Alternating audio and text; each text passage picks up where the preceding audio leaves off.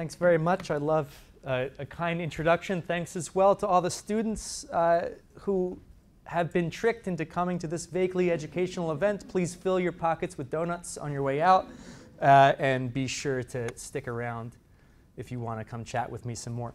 So I'm Andrew Flachs. I'm an associate professor of anthropology over at Purdue University in Indiana in the US. And today I'm going to be doing my best to synthesize a couple of conversations across political ecology, critical agrarian studies, and anthropology, looking at 15 years of empirical work with small farmers in Bosnia, India, and in the US Midwest. From a particular economic vantage, all of these wonderful people that I'm going to be talking about today are terrible failures. Their yields are poor, they don't maximize their productive potential, they don't contribute very much to GDP, their work is labor intensive, and that's all fair. End of talk, goodbye. For those of you who stay, there is a whole universe of unaccounted costs and variables if we surrender here.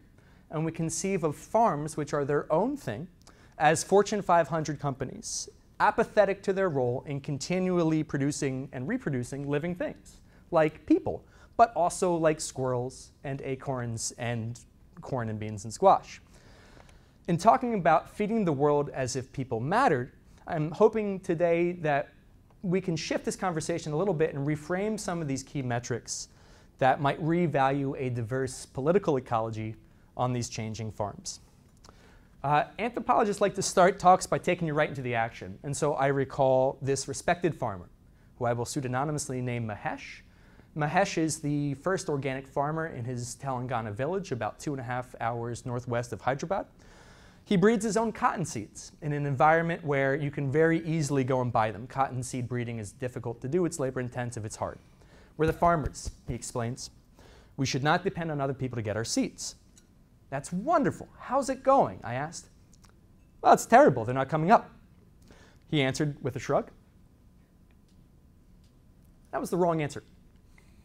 I was 4 or 5 months at this point deep into an ethnographic study of cotton seed decision making. Cotton agriculture in India, very difficult livelihood. It intersects suicide. It intersects cascading debts, pesticide treadmills.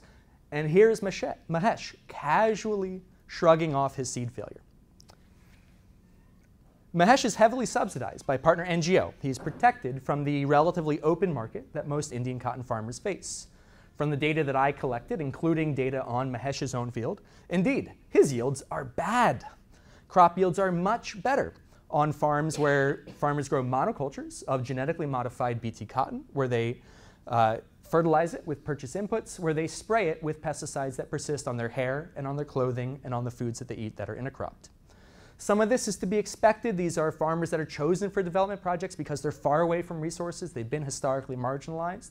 The seeds themselves are bred to respond well to this cocktail of agricultural inputs. But it's not really even close in situ. And this is not just my data. Anybody looking at the agrarian political economy and focusing on yields would have to see this obvious signal borne out numerous meta-studies. Organic ag yields less. Claims that organic cotton in particular is just as profitable, just as high yielding as genetically modified cotton, and by proxy can maintain that level of production with absolutely no other changes in the political economy of agriculture. They might be true. I guess they were true under this particular bizarre field trial, but they're not true in any of the places where I've done this work. Okay. Can we all go home then? More importantly, I think, is that who cares from a certain perspective? This impulse to judge by a pretty narrow band of success, yield, and capital, that misses a lot of the real benefits that Mahesh's agriculture actually offers. It sets us up to make the wrong kind of intervention on the wrong kind of terms. This is a solution to there's not enough cotton in the world. And we do not live in that planet. More yield is only the answer if the truest aspiration of agriculture as a livelihood, aspiration, and way of being in the world is to seek to produce as much cotton as possible, so that I suppose we can maintain a global supply glut, so that global prices may be depressed, so that cotton can be spun in sweatshops, so that it can be sent around the world in fast fashion, so that it can then rot methane, several times more damaging than carbon dioxide as a greenhouse gas in landfills around the world.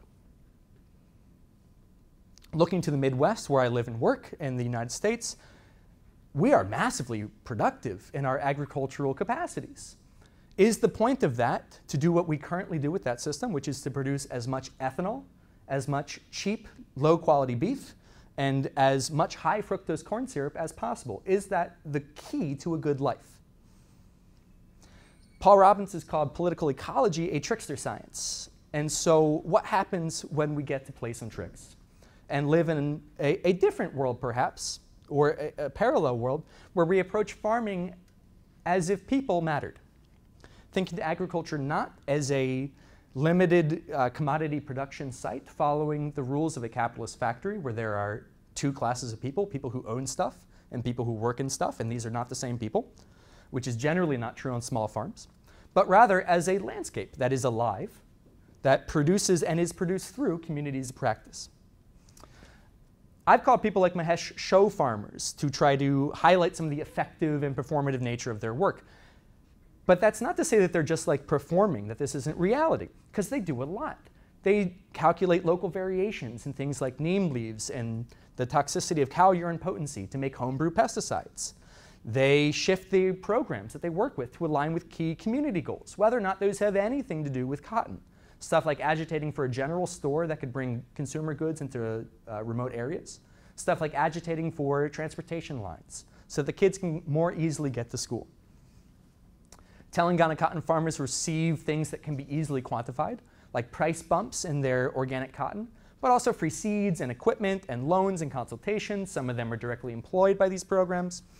One of the great benefits of working with organic development programs in South India is that the intervention will step in and wait in government offices on your behalf. They will do your paperwork for you, connecting you to interest-free loans and irrigation pumps, stuff you might be eligible for, but in practice you would have to commit like months of waiting and being ignored in the JD office to get. Organic agriculture gives farmers in this region a reason to preserve agricultural biodiversity, not because organic as a regulatory label is like so great, but because it creates a lot of side markets. It regulates things like windbreaks and crop plants within farms and on-field edges. This aggregate has this aggregate effect of leading to more biodiversity, more food self-provisioning, more food security, and that's seen on conventional farms in the region. And there's more than just material stuff. Mahesh is like a celebrity.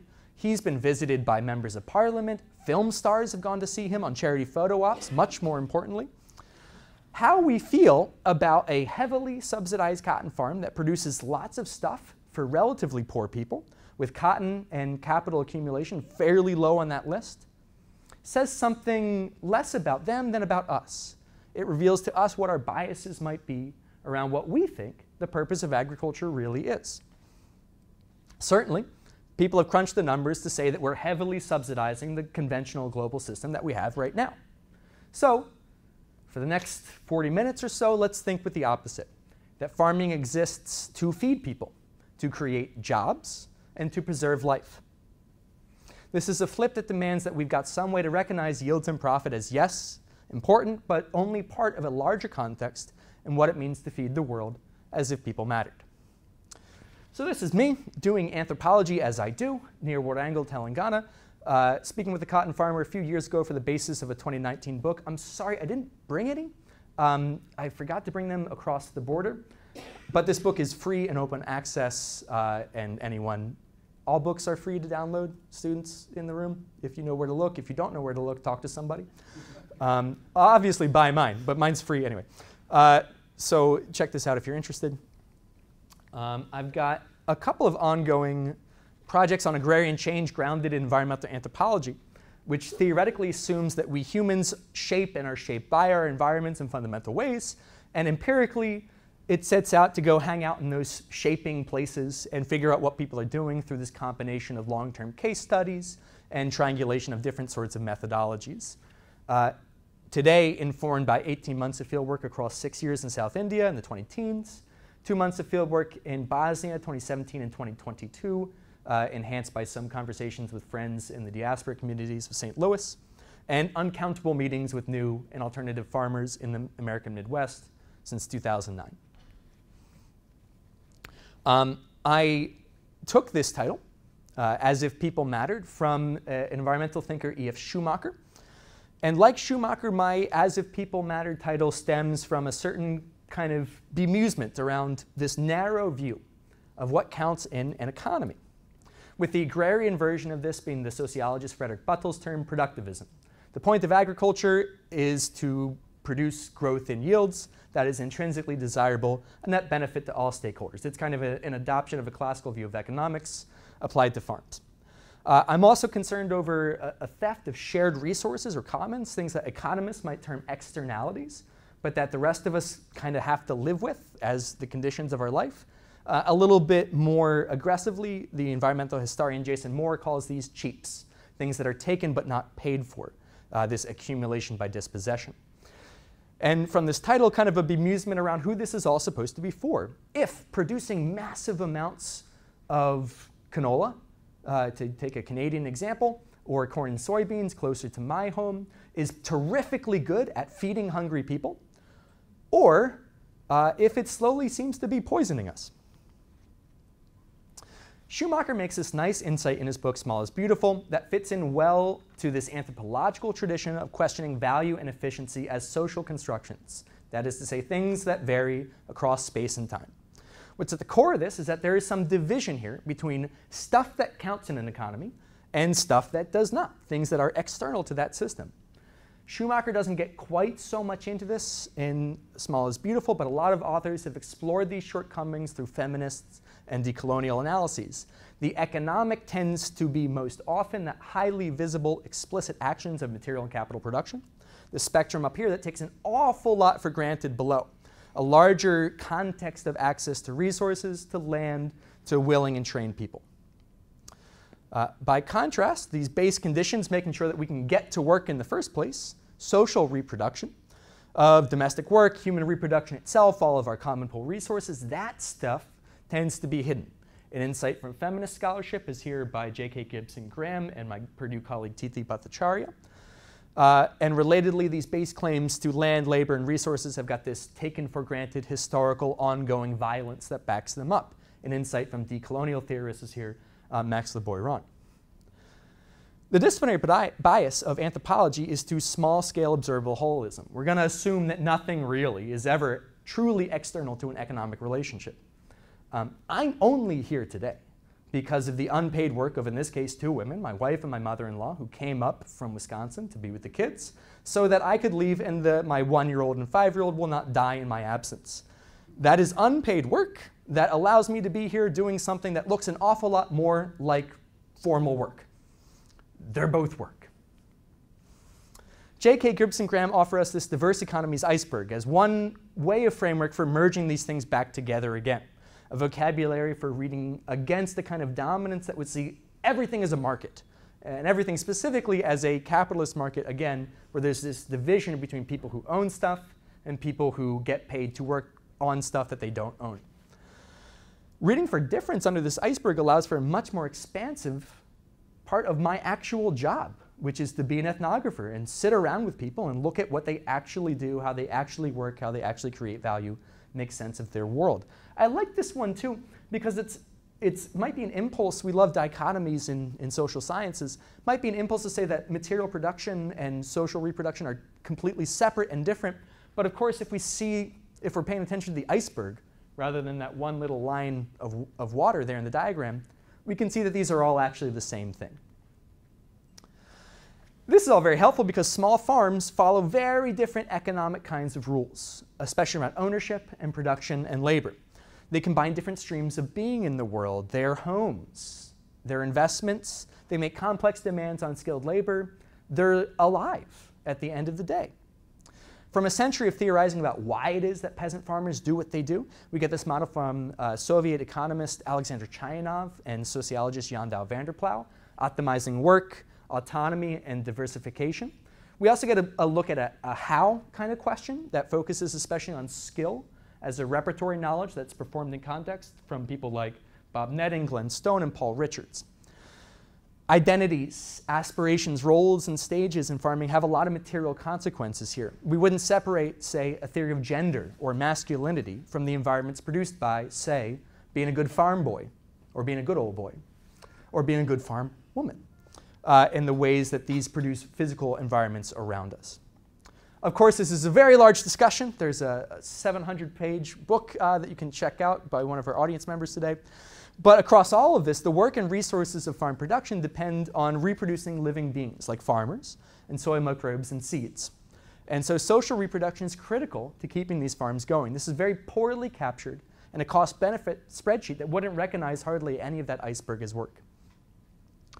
As an experiment, I tried to make an agricultural iceberg and immediately was able to fill it up with all kinds of fun below the surface action.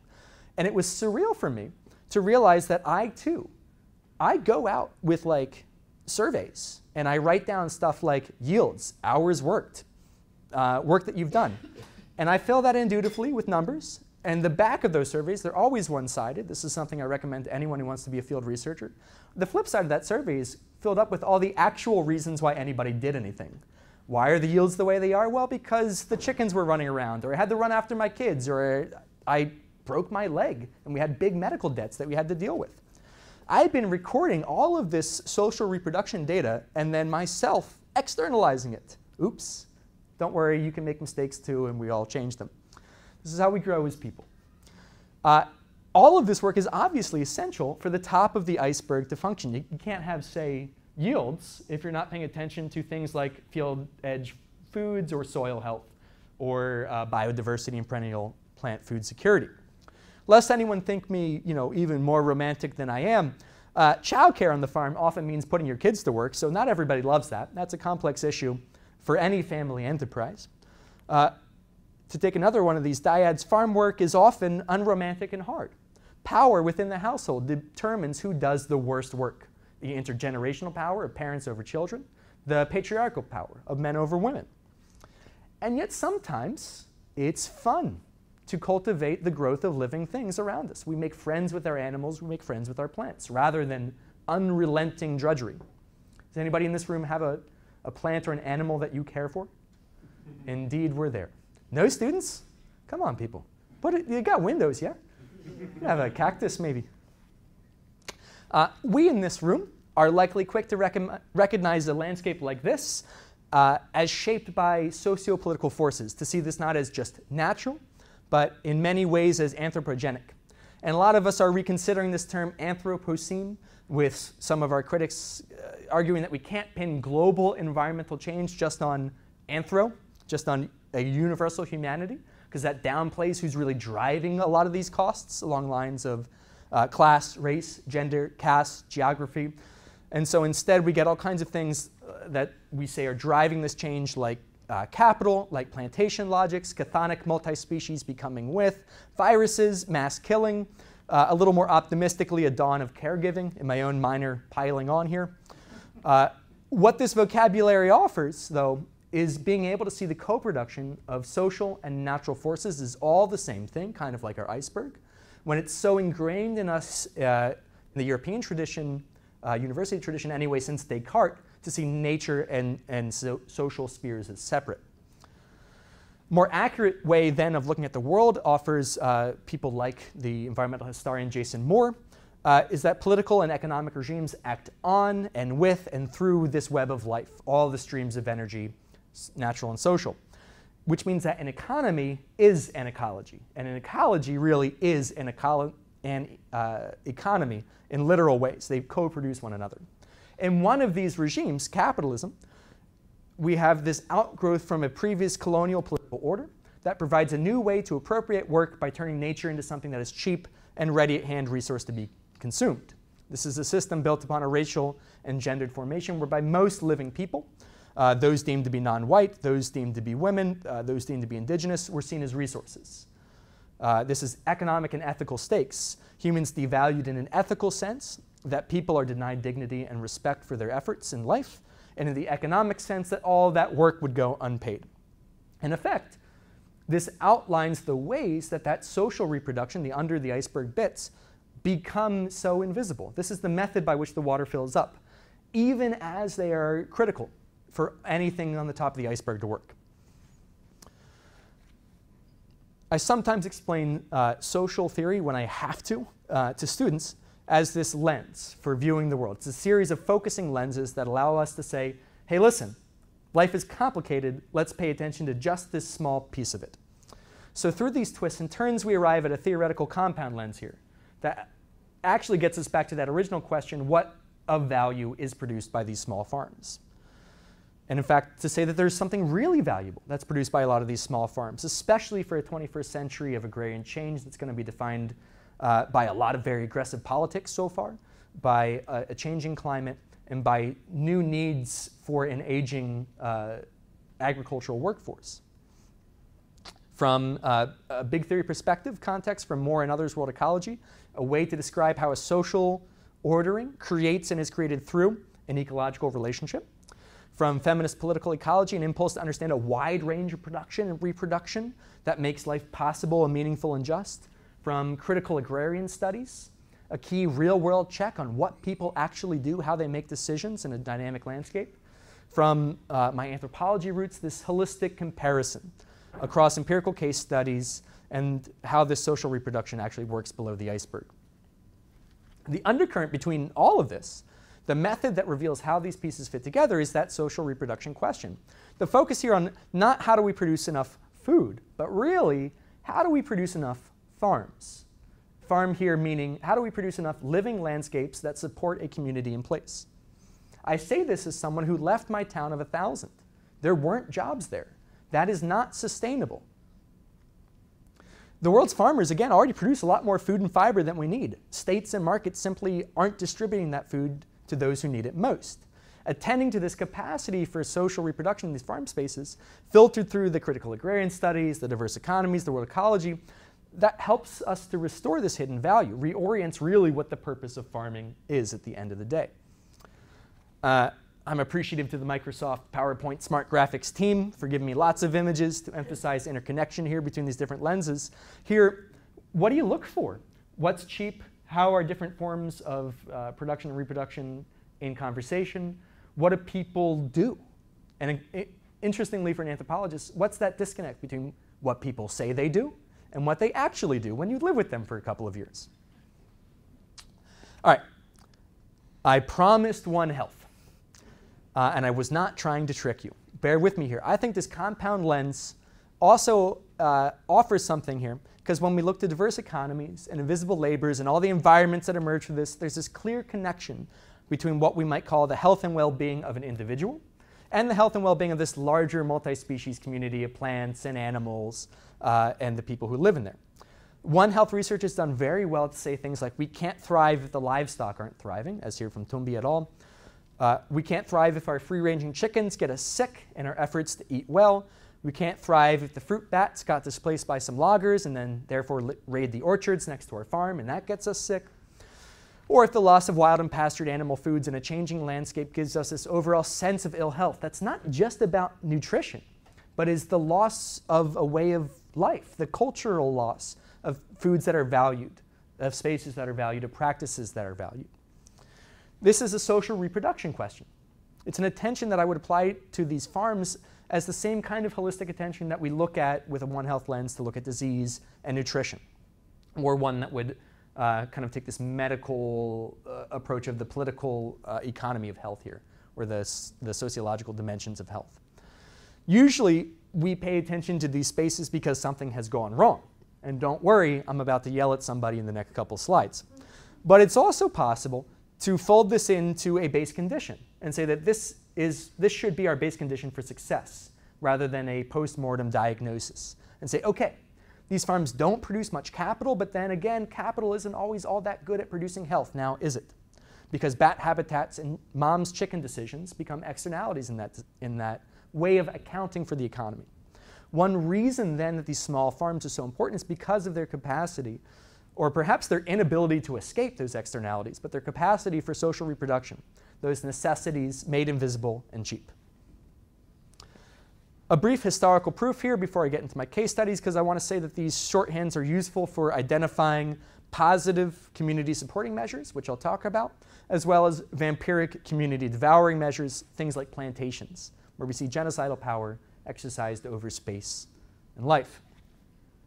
The anthropologist Sidney Mintz describes sugar plantations in the Caribbean as laying the foundations for colonial capitalism, where monocultures were basically the very first assembly lines. They devalued human lives in the name of fulfilling the purpose of agriculture, which in this space was to produce as much molasses as possible.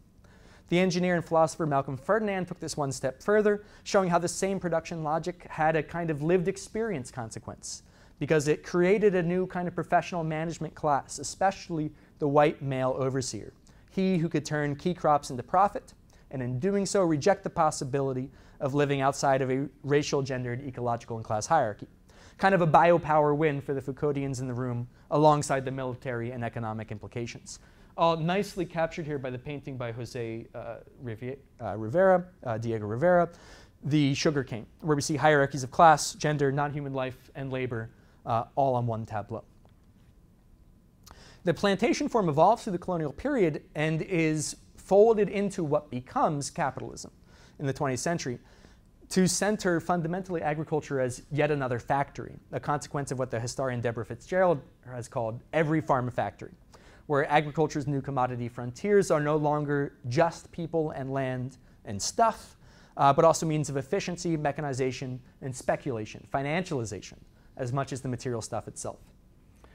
These resulting farms as factories did a pretty good job of reproducing those plantation ecologies, and they also rearranged social aspects of rural life for communities in place.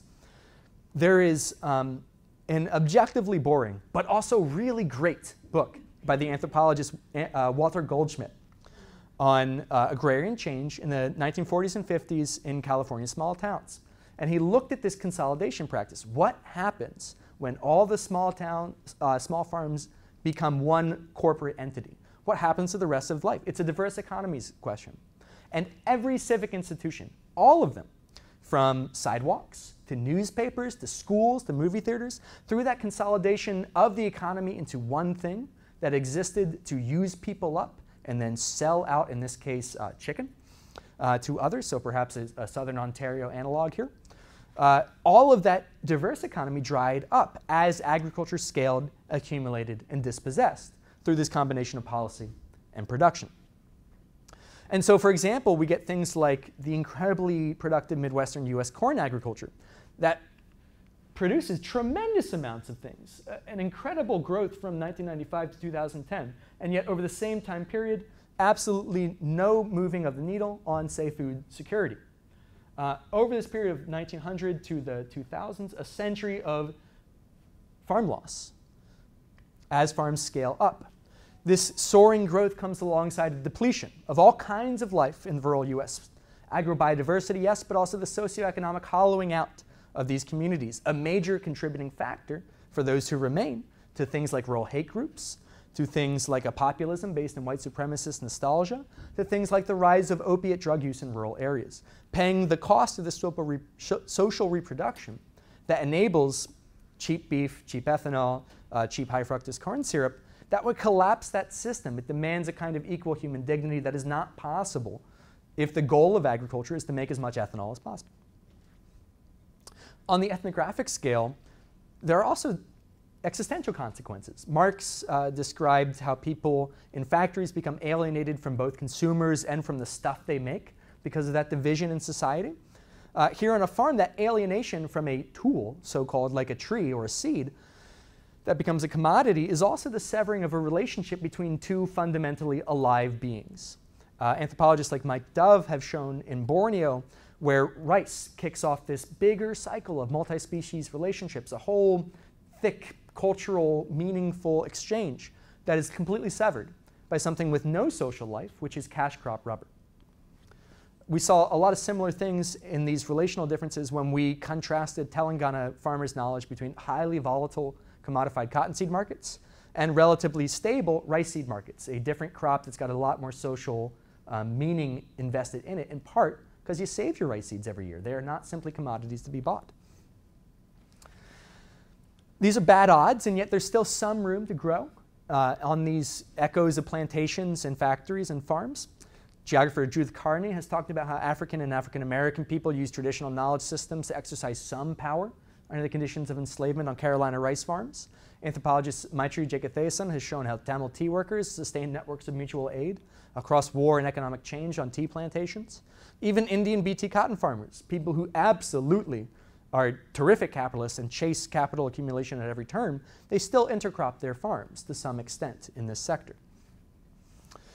So returning to this compound lens, what do we end up with? World ecology tells us that this plantation factory farming appropriates unpaid work across a hierarchy of whose lives matter and whose work matters, that creates, that manifests this ecology that is functionally hostile to all life that cannot be bought and sold.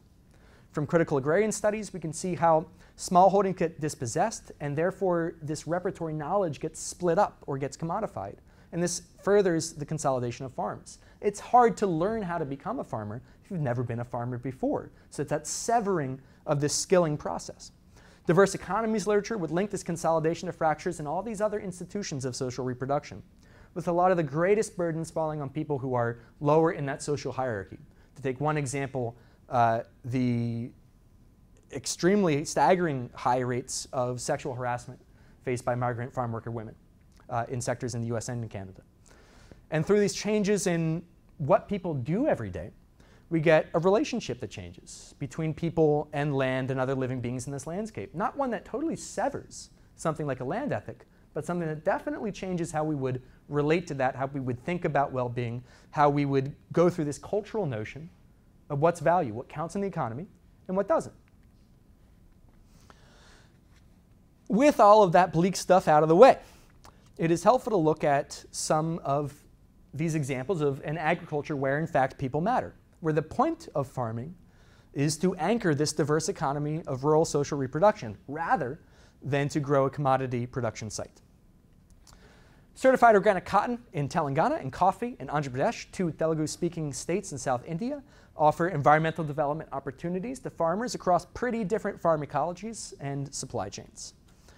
Organic certification lets India export 380 million US dollars of products grown by more than 3 times as many certified organic producers as in any other nation. This growth is all well and good. It's great for organic commercial enterprises. It's great for states that would tax them. But we're not really very far below the iceberg here. We're still talking about wages. We're still talking about remuneration, which are all good things. And part of why that's a problem is that if organic works because it is competitive on a so-called free market system, then it's often going to begin from a losing position because it is disadvantaged by all of that context I just spent all this time talking about. That system only pays for the top of the iceberg. It's always going to fail on those terms. Or it's going to be pushed to conventionalize, to externalize some of these costs to maintain that cost efficiency. India boasts more organic cotton growers than any other nation, and yet 95% of all the cotton that's planted in that country is still genetically modified and cannot be certified as organic. So we're talking about a pretty niche market here. I spent 6 years surveying thousands of planting decisions on GM cotton farms, and people told me about this relentless and competitive pursuit of yields. All the farmers planting organic cotton with whom I spoke reaped considerably lower yields, and it was frustrating, and they knew about it. Farmers talk a lot about yields. They talk a lot about technology. They talk a lot about profits as paths to a more comfortable life, especially as their kids and other forms of labor leave. What then is the benefit of low-yield organic agriculture? And that's a question that returns us to the celebrity farmer Mahesh, but also to all those rippling benefits that extend from organic farming as a diverse economy. Organic development props up local cooperative institutions like the state-sponsored Women's Self-Help Group pictured here, groups that help to distribute resources and financing but also help small groups solve problems, ranging from pest attacks to gripes about financing to who's going to get married next and all other forms of fun gossip. These are spaces for what Eleanor Ostrom called idle talk, and those are really important if we're going to have a group that works together and manages a common pool of resources. Cooperative structures can also play this interesting buffering role with top-down development. Here you're looking at a chicken shed project. Farmers received 45,000 rupees for this in 2014. makes for a great homegrown development story captured in tours like this that I tagged along with. 45,000 seemed a little bit high for what was essentially a box and a light, and so I hung back and asked the farmer in Telugu, how much did this cost exactly? And he told me 15,000. Smiling at this, an NGO worker came over and explained, look, don't you understand, we can fund 3 of these with that kind of donation. The farmer agreed and explained how, in this case, the money had been shifted over to something much more important: small loans managed for the self-help group, paid labor for work that would have gone otherwise unpaid, and pipe repair in town so that there wasn't quite so much standing water, so that kids don't get sick, so that you don't have medical bills. Through this project, the group had been able to transform a well-intentioned over-expenditure into several different useful tools because they were vested with the authority to manage their own finances through a cooperative system that everybody had buy-in for, because they had an organic group that demanded that they set up such a thing to begin with. It's nothing I would recommend on your taxes, but it's certainly something that was highly effective for solving this problem.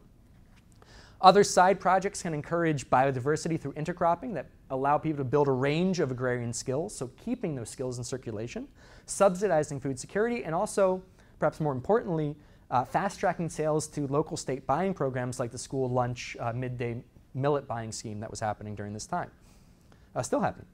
Women organized the packing of free seeds for distribution, so a little bit of social capital, also arranged by the development program, adding in a little bit of pay, and also a free meal that they don't have to cook, which doesn't come up all that often for most of these people's lives. Again, an easy means for biodiversity. Organic cotton does not offer an escape from difficult work. It is still hard to do this. It doesn't offer exceptional yields. Those are key promises of productive farming. They're a key challenge to models that demand more human labor, and that's always the complication, something like Beth Finnis has shown in her work in the Coley Hills. But instead, many of the more difficult logistics in farming are directly subsidized here through creative financing, through finding value in other work like these semi-commercial seeds or homebrew pesticides pictured here, similar to some of the rippling benefits of organic agriculture that Atul Harul has described as well. This decenters yield growth.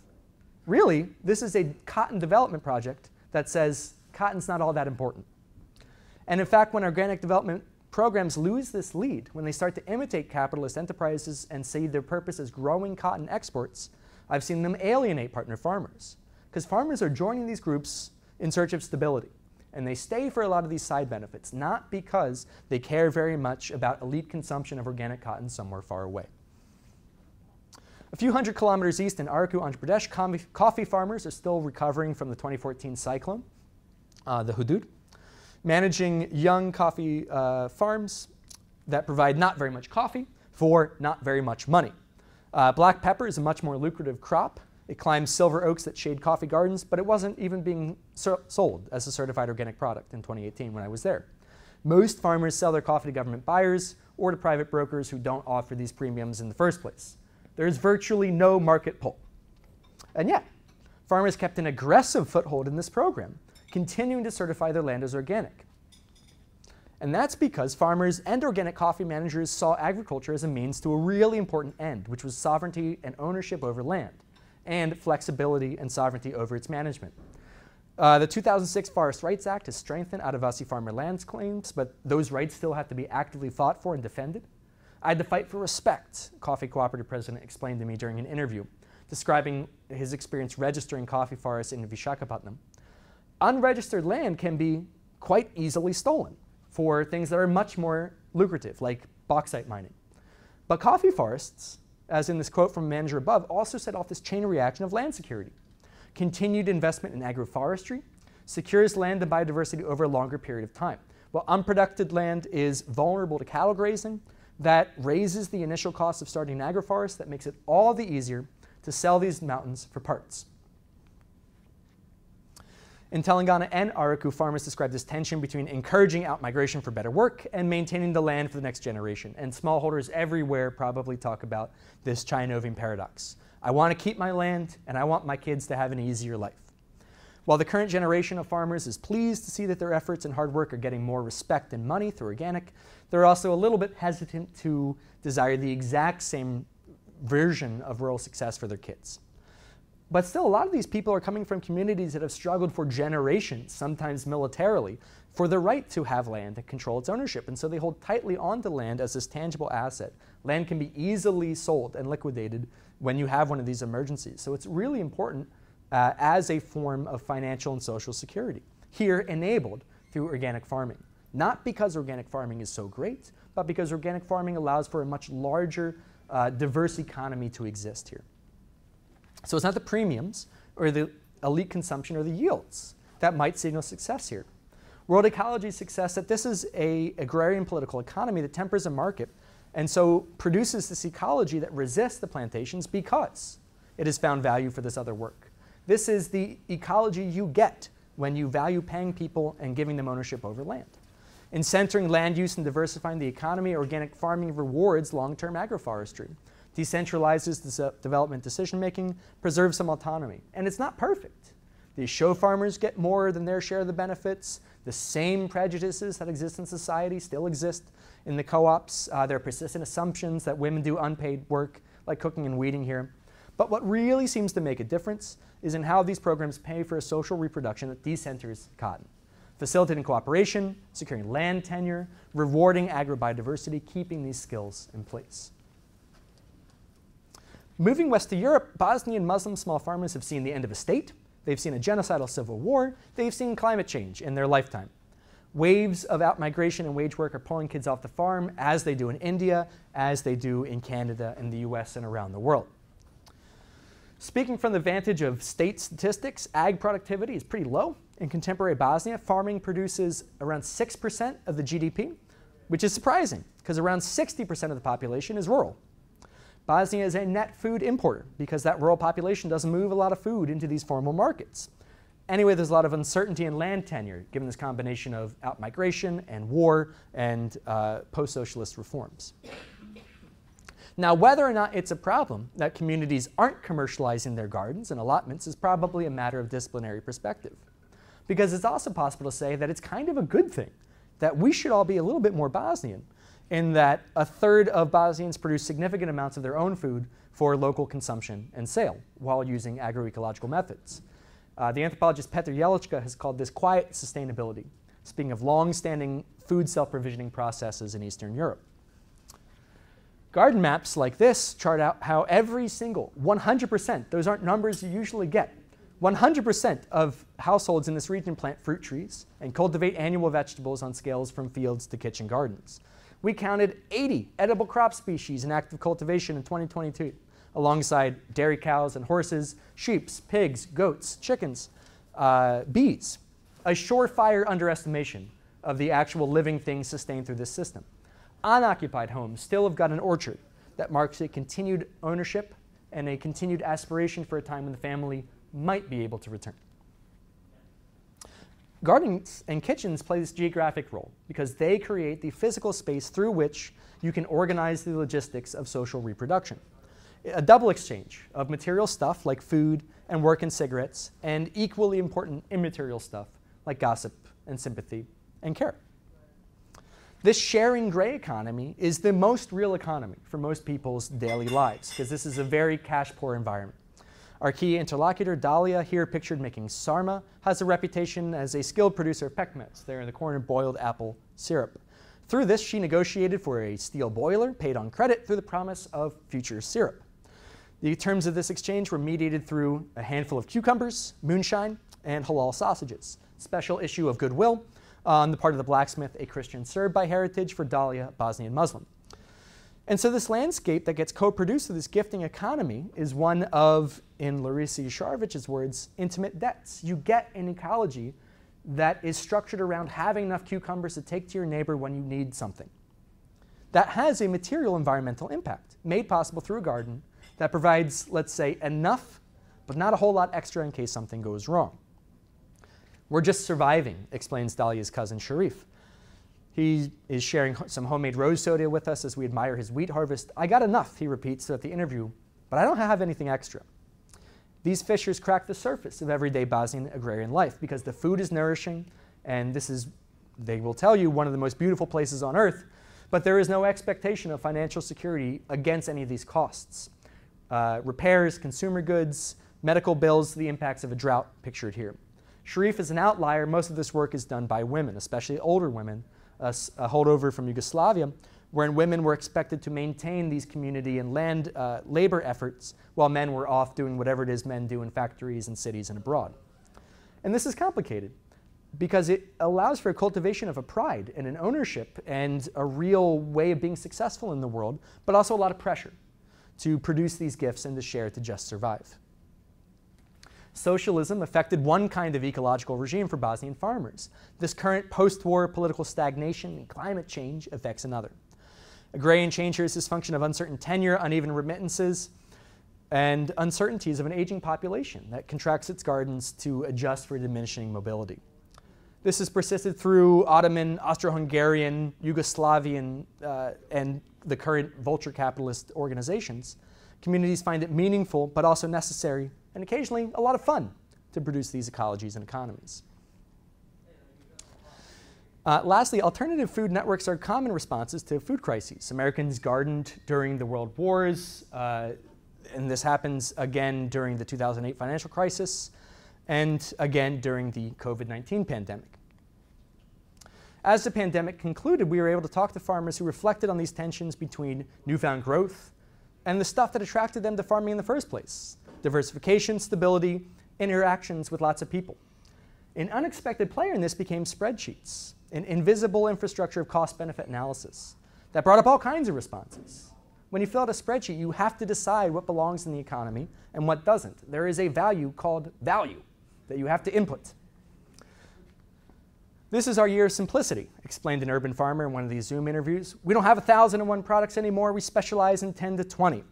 Local farmers were turning to their data as demand grew, beginning to ask where they could save time. I really want to focus on preserving my labor costs, explained a peri-urban orchard manager. Are there ways that I can automate to reduce labor and time spent? This is where it gets tricky. The geographer Julie Guffman has called this creep conventionalization. But we can also see it as a data management issue. When problem solving for intensified demands, this non-neutral accounting software tells you what belongs in the economy and what doesn't, what you should pay for, and what can be externalized. Most Midwest farmers, most farmers, have somebody in the household who works off the farm. But as that fell away during the shutdowns, a lot of people responded by intensifying their farm businesses. Yes, to recoup lost wages, but also to finally focus on that one hobby you weren't able to do before. As much as it was frustrating, it gave us the time we needed to put everything into perspective, explained an erstwhile car engineer, now expanding his CSA. Labor is often talked about in the ag circles as something we should reduce. We got to flip that on its head. We're doing a healthful, meaningful activity, explained a rural Wisconsin farmer. A peri-urban apple grower delved into his data not to specialize in top sellers, but to understand how to turn buyers on to rare and unusual varieties. I'm a teacher, he said. It's this educational variety aspect of this that I dearly love. The analysis is murkier here, I think, because they're more aggressively entangled with capitalist metrics through the spreadsheet tools that they use, through the assumptions of the markets that they work and sell. This accounting struggles to capture the full purview of farm goals, ranging from long-term soil health to regional biodiversity to it's fun to grow food, and instead privileges what you get when you add up a spreadsheet, which is monoculture, simplify, focus on your top sellers. Those are the right answers if you're running a business, but they aren't necessarily the right answers if you're looking for a long-term, stable, living ecosystem. Some farmers embraced growth, sought automation. Others resisted this in important ways, including revaluing work and diversification. Spreadsheets are fungible tools. You get to change and decide what you're valuing in those rows and columns. There are at least a couple objections that we might raise to this. A key demon for political ecologists of agriculture is Thomas Robert Malthus. The Malthusian objection that we need to produce more food or we're all going to starve seems to me to fail all four of these lenses, particularly because of that original Malthusian error, to mistake hunger for a state of nature rather than a political question. Degrowth might be an attractive answer to some of these concerns. It's professionally irresponsible of me to really dive into this because one, I report back what people tell me for a living. No one has ever told me I want to grow less. Insisting on that without income substitution feels like class warfare to me. Two, degrowth thinking has got this kind of uncomfortable overlap with the Malthus crowd that says that all of this would be better if there were simply fewer people. Three, we can be really productive in some forms of social organizing. Socialist takeover of energy proposed by geographer Matt Huber, very interesting in the US. There's also been a lot of unbelievable productivity across time and space through agroecological management. This is usually how we fed the world. Small plots can be incredibly productive. We don't necessarily need to grow less. So degrowth is, in these ways, I think, kind of ill-suited to these smallholder ecologies.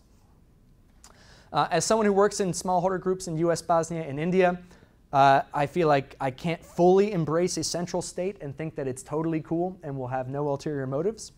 The geographer Chiesaki Kabara has called this green colonialism, with her description of state and NGO moves to end whaling and oil extraction in Alaska.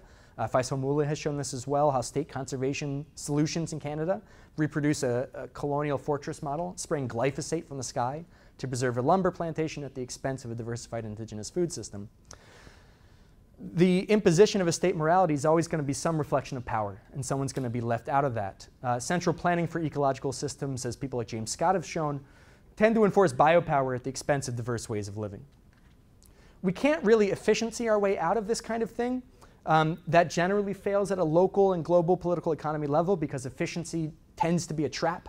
The more efficiently we get at using a resource, the more of it we tend to use. The classic case being Jevon's example of coal fuel, but also gasoline and electricity. In alternative agriculture, as we try to get more efficient, we tend to externalize more and more of these things. So efficiency really bends us back towards these externalized costs. As Phil Loring has written, in natural systems, it's diversity, not uniformity, that's going to maximize our productivity in most of these cases. Lastly, it's not always great to be a peasant. These situations can't feed the world right now in the global political economy that we have because it's not set up to do that. First, some of these smallholding farms reinforce the violence of settler colonialism. I've been talking about small farms like they're great, and I think they generally are, but they have a long history and ongoing present as tools of empire. In US homesteads, past and present, they reproduce a future that is based in a white Christian supremacy, the erasure of First Nations people, a patriarchy. Ongoing Israeli settler colonialism that is mobilized through collective farming reproduces a future that is bereft of Palestinian people, that is bereft of Palestinian landscapes, that is bereft of Palestinian olives. As ever, solidarity, valuing the equal dignity of life across the landscape, gives us a way to know the difference between a small farm that reproduces life for all and a small farm that reproduces empire. Anyway, more practically, nearly all people get their food from markets integrated with local and global trade. Self-sufficiency is great, but that's a goal. It's not our first step here. By way of closing here, the first research I ever did as an undergraduate anthropology major and member of the cooperative dining system at Oberlin College in Ohio was to go to community gardens in Northeast Ohio, where I learned that research was a job. It's a real job. They pay you to do this. And I learned to participate and observe to take things seriously. Urban gardens are great for all kinds of things. They grow food, generate income, they circumvent food apartheid. All of these will fail on some level. But maybe their primary goal isn't to sell as much zucchini as possible, but to make a friendly, lovely collective space where you can get to know people and make living in the city a little bit less alienating. Because instead of leaning into the nihilistic conclusions of an ontology that seeks to cheapen all life it cannot sell, it is also possible to have a lovely afternoon in a garden. These aren't failures just because they can't completely replace Canadian Tire and Walmart tomorrow. Gardens allow lots of different kinds of people to get together and feel safe in a city. They are central nodes and webs of interrelation, allowing people to play and listen to birds outside. They revalue things like good food, joy, childcare, and safety, this diverse political ecology of work. It is nice sometimes to be outside and play in the dirt. This combination of Marxist, environmentalist, feminist, and agrarian theory lets us look at agriculture as if people mattered here, refunding social reproduction, to recognize the benefits of these less productive spaces and the profound damages of the system that we've got. If the point of farming is to fund fast fashion and to drink high fructose corn syrup, then yes, these programs fail. But they're tremendously productive because they do everything else. They're engines of social reproduction, affecting diverse economies through diversified economies that enable continued autonomy and continued enskillment, practicing living on these farms, feeding the world as if people mattered. I'm very grateful to large groups of people who meant well when they funded me at the time, and I look forward to speaking with you.